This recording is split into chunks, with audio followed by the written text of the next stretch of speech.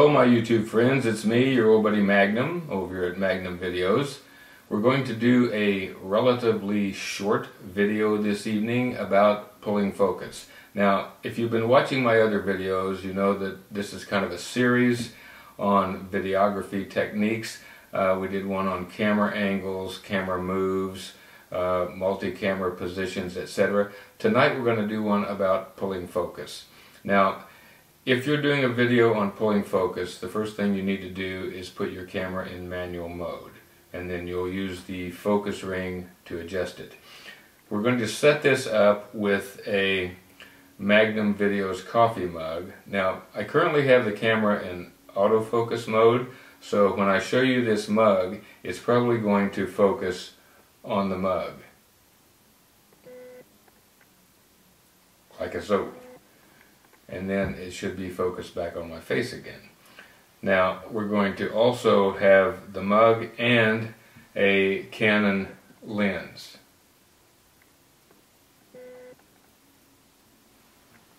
See how that works with the automatic mode?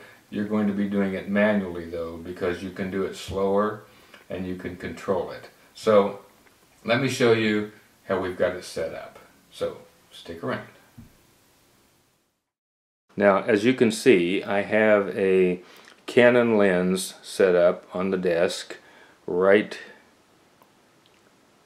there, and I also have a Magnum Videos coffee mug right there. Now, we have, excuse me while I move the camera, we have the 70D set up over here, and we are going to focus on the coffee mug. And then we're going to, obviously we're going to be in manual focus, and then we're going to move the focus to get the Canon lens in focus. And I'll go ahead and film that, and then I'll show you how it looks. So stick around.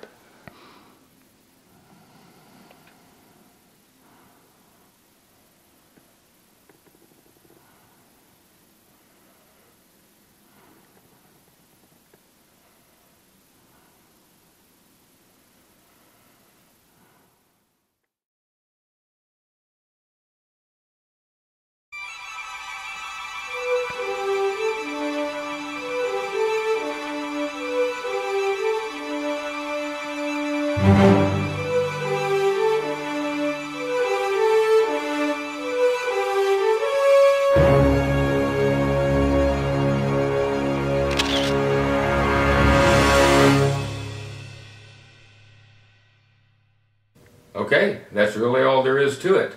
The only thing that you need to do is get that camera out of autofocus mode so that you can use the focus ring on it. And you can use that in your videos to, if you've got a scene where the camera starts filming on an object that is slightly distant, and there's something in the foreground that's blurred out, you can pull focus and bring that foreground object into crystal clear focus and blur out the object behind, just to draw the viewer's attention to that particular thing. Okay, so that's it. Leave a comment if you have a question. Leave that as well. I did use my Canon 50mm prime lens on this. It has a very shallow depth of field capability with the f1.8 aperture, so that's very helpful if you're wanting to do some focus pulling. So I think that's it until I speak with you again, and even after that, you stay focused.